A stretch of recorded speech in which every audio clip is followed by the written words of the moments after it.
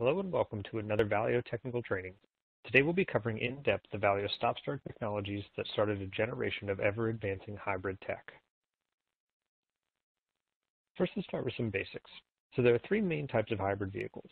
Full hybrid like a Toyota Prius or a Ford Escape hybrid, where these types of EVs can use an electrical motor that can take over as the primary source of propulsion. Mild hybrids like the Honda Insight or LaFerrari, where electric motors can assist the engine. Or micro-hybrids, where either a starter alternator or a reinforced starter is used that allows it to stop-start the engine during operation. And this is available at least as an option in the majority of current production models. Vehicles with this start-stop technology are considered micro-hybrids and have two potential system architectures.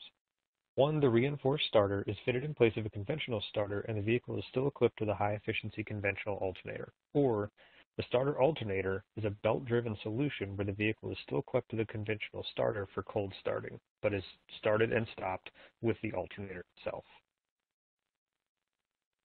These two systems are managed by various sensors and driven by an electronic control unit to control all the information sent.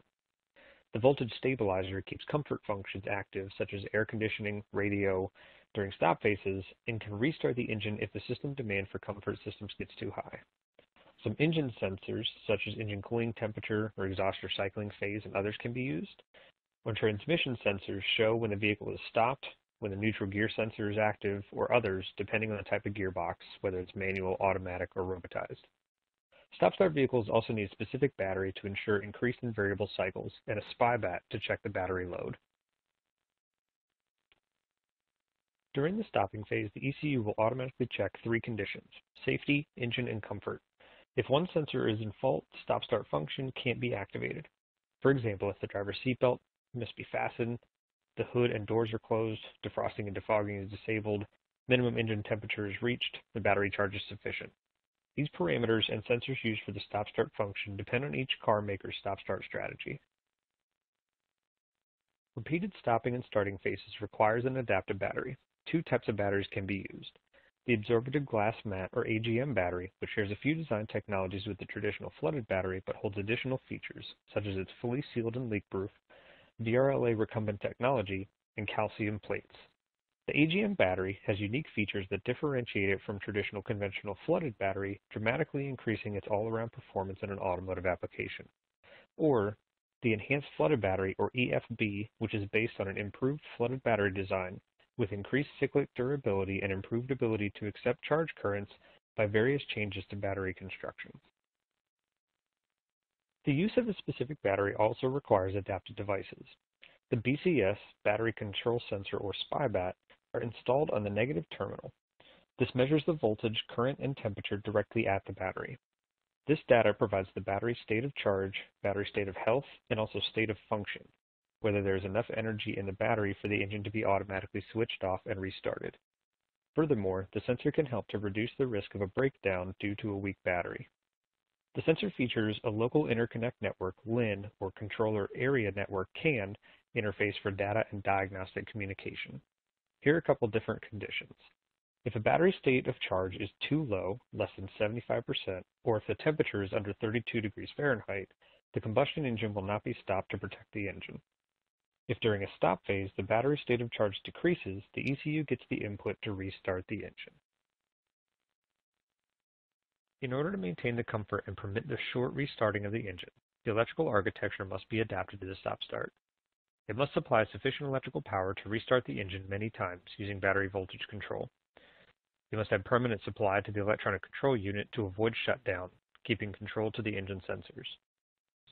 Safety functions must be maintained, such as lights, brake boosters, electrical power steering, and power must be maintained on comfort and infotainment series, keeping radio and GPS locations on.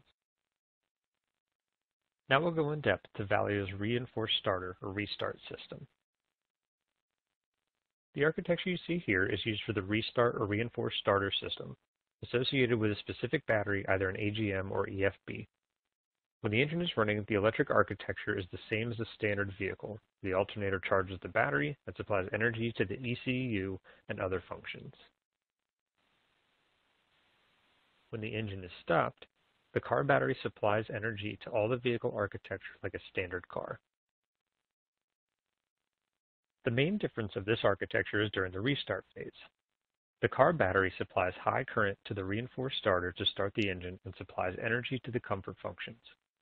But to keep the ECU and other electronic control units safe, a specific DC to DC converter like an auxiliary battery supplies the energy. Using a DC to DC converter rather than a standard battery like the first architecture offers three main advantages. First, switching efficiency is improved. Second, because less energy is lost in the transfer, smaller components and less thermal management are required. And third, the energy stored by an inductor in a switching regulator can be transformed to output voltages that can be greater than the input, negative, or can even be transferred through a transformer to provide electrical isolation with respect to the input. In the second-gen restart architecture, the system remains the same as the standard vehicle setup with the alternator supplying power to the battery and vehicle functions. The difference in this architecture is that the engine control unit is separate from the board network, and we will go over why. During stop phase, the car battery supplies energy to the board network and ECUs. An embedded stabilized system with a voltage regulator with a functional operating supply voltage between 3.5 volts and 28 volts supplies and supports extended current capabilities up to 150 milliamps to optionally supply external components such as a CAN transceiver. Different advanced operating modes and abundant wake-up sources and other features support effective low-power operation. At the restart phase, the car battery supplies high current to the reinforced starter. The stabilization function supplies current only to the car ECU on a dedicated network to maintain saved values of each engine sensor and to provide a quick start. This reinforced starter provides the extra durability needed for repeated stopping and starting when the vehicle comes to a complete standstill. Restart has minimal impact on engine architecture and can be applied to a variety of engine types and displacements. The Valeo Restart offers decreased durability, comfort, power efficiency with a low voltage drop, and a longer life expectancy with higher outputs. Now we'll go in depth into Valeo's STARS system. Alternators generate electricity due to alternate motion of a magnetic field between a rotating magnet called a rotor within a stationary set of conductors wound in coils on an iron core called the stator. The starter turns because of magnetic field exerted between the stationary electromagnet called a stator and the rotating electromagnet called a rotor. The STARS system uses these two principles to generate electricity to start the engine. The first STARS architecture used in 2005 has a secondary battery under the passenger seat to supply energy during the stopping phase. In running mode, the starter alternator supplies current to the board net and battery and the comfort functions just like a standard alternator. In the stop phase, the auxiliary battery supplies current to keep active the comfort functions and the vehicle and engine ECUs. To restart the engine, the STARS system uses the current from the auxiliary battery to ignite the engine. On this architecture, the two batteries are conventional, one for the functioning phase and another only for the stopping phase. Note, the other battery under the seat is typically similar to a motorcycle battery. The second generation iSTARS architecture utilizes a supercapacitor and MOSFET. During running mode, the MOSFETs are managed by the central voltage ECU. This ECU communicates using the CAN network with the central ECU. The central voltage ECU measures the voltage of the energy accumulator in order to determine the level of charge to begin charging or not charging the accumulator. The central voltage ECU authorizes recharging of the energy accumulator by controlling the position of the switches. In the driving phase, with the energy accumulator discharged, the iSTARS is in alternator mode, meaning it will charge the batteries, recharge the energy accumulator, and provide electrical energy to the vehicle network. Now let's see what happens in stop mode. During stop mode, the MOSFET K2 opens to allow the car battery to supply the current. The AGM battery supplies energy to the comfort functions and to the car ECU to continue recording all data. During the restart phase, the K1 MOSFET is opening at the same time K2 and K3 are closing the circuit to put in series the supercapacitor and car battery to increase the current and avoid drop voltage due to the restarting. The iSTARS system has two modes of functioning. The alternator mode, where kinetic energy is taken from the combustion engine and transformed into electrical energy to be stored in the battery similar to a regular alternator but with higher efficiency. In starter mode, where the starter alternator transforms the electrical energy from the battery into mechanical energy and generates torque required to spin the crankshaft via the belt drive to start the engine. As the vehicle's alternator, the iStar's electronics improve the system's electrical efficiency to make it one of the most efficient alternators on the market. The understanding of the initial position of the rotor is essential to starting the engine correctly.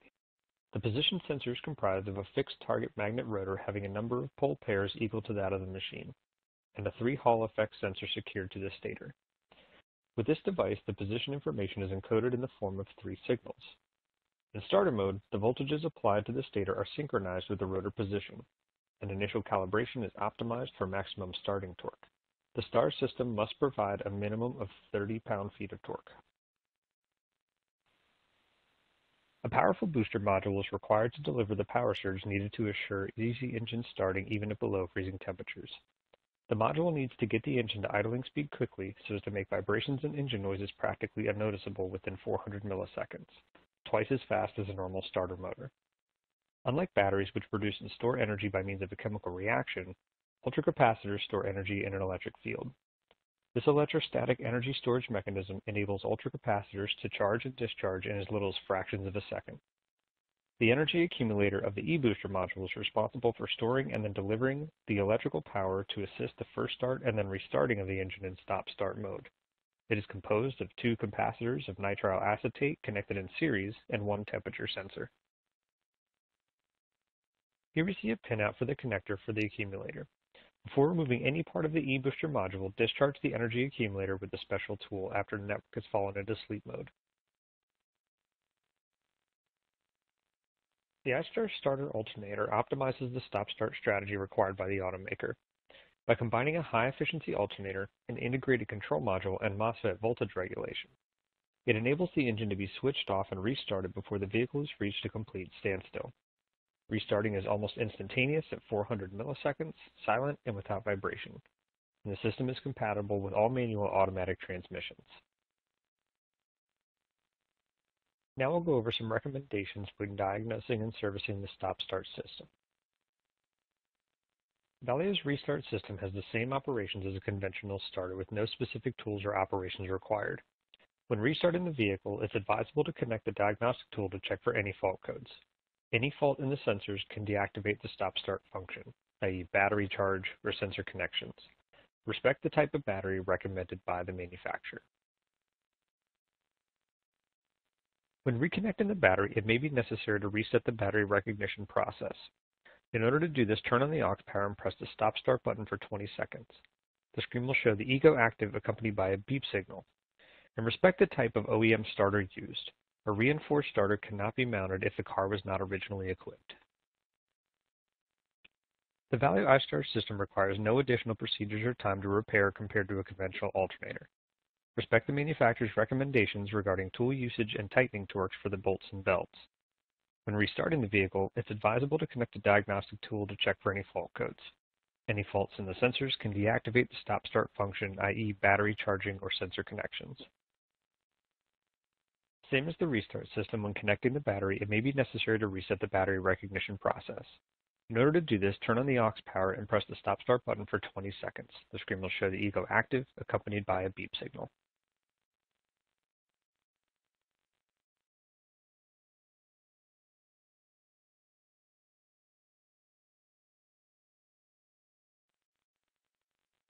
If you'd like to learn more about electrical system components or other Valeo technologies, check out one of our other trainings at valeoservice.us.